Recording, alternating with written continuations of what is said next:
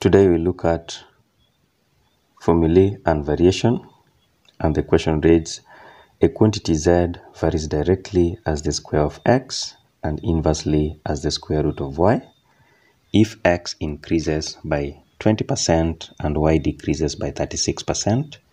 Find the percentage change in z. So, interpreting this, we are told that z varies as the square of x and inversely as the square root of y.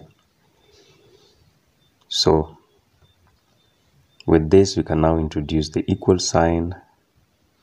And when you introduce the equal sign, we'll say z is equal to, and that means we'll have to introduce a constant term, let's say k.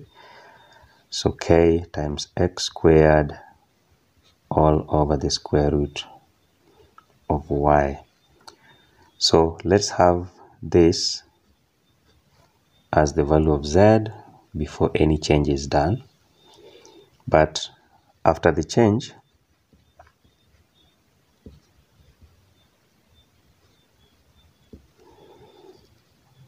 we want to know what z is. So let's call it z prime. So z prime is not yet known, but x prime, we are told, is, so x is increased by 20%, so that is 120 over 100 of x, and that is 1.2x. But y decreases by 36%, that is 100 minus 36, so that is 64 over 100 y, which is 0.64 y. This should imply that the new value of z, that is z prime, is k times x prime squared over the square root of y prime, which in this case should be k into x prime is 1.2x squared over the square root of y prime, and y prime we had as 0.64y. So when this is worked out, you realize you can bring 1.2 out, and that is 1.2 squared, so we have 1.44, and then kx squared, and this will be divided by the square root of 0.64 times the square root of y, and that is 0.8 times root y.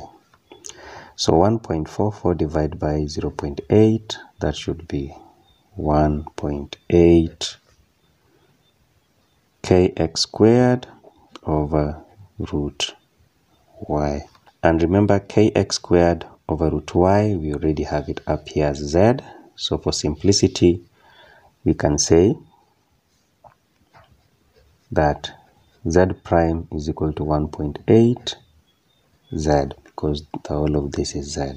So finally, we are going to look at the percentage change. Percentage change in z will be obtained by the change in z, which is the new value minus the original, all over the original, and then you multiply by 100. So the new value here is 1.8 z minus z all over z times 100. And that is, when z is factored out, we'll have z into 1.8 minus 1 all over z times 100. So z and z will cancel, and when they cancel, we'll have 1.8 minus 1, that is 0.8 times 100. And finally, we have 80%. And because it is positive, then this means it's a percentage increase. So we have 80% increase. So that is it for this question. Thank you for your patience until this time. Thank you for watching and see you in the next video.